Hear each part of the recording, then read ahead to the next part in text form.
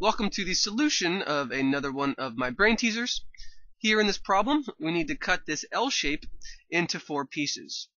But we need to do so in a way that all 4 pieces must be the same shape and the same size.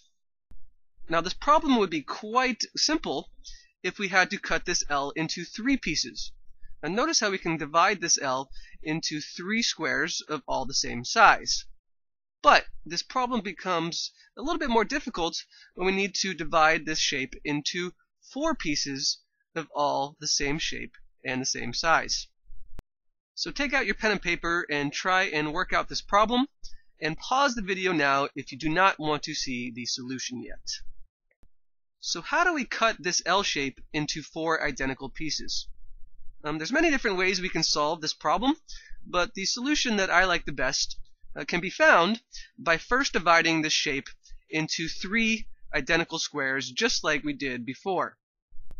Now what we're going to do is divide each one of these colored squares into quarters. Now notice what happens if we cut an L shape which is made up of 3 quarters of the colored squares. Notice how there's 1 quarter taken away from each colored square.